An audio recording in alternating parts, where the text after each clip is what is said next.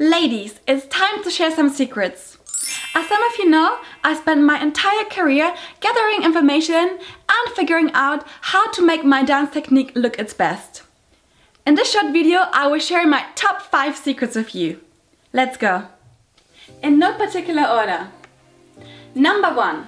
When you dance, try to do a bend and a stretch. We don't want to dance with just bent legs, otherwise we will look like this. Or just straight legs, okay? So when you're dancing or when you're walking, we're always bending and stretching. Yeah, you see, I bend, I stretch. Same when you're dancing, I bend and stretch. Bend, stretch. Number 2, your arms.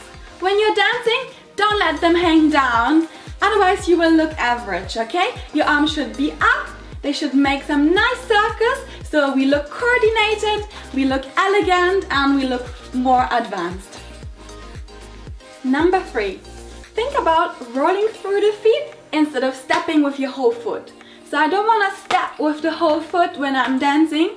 You have to roll through your feet. So you touch with the balls of your feet first and then the whole foot follows, okay? Imagine you crush something on the floor like a grape, yeah? That's how you practice. Into the floor, into the floor. Point 4. Close your knees. When you're dancing, don't open your knees and show gaps between, yeah? So I step, I close my knee. I step, together. Step, close, step, together. So not open, close, and close. Point 5. Posture. A good posture requires discipline, like engaging your core, having a wide back, shoulders down, and a long neck.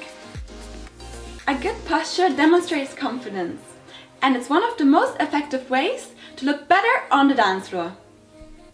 If you're not already subscribed, make sure to join me for my weekly online live body conditioning and stretch classes. I can help you create good habits that lead to better posture and physique.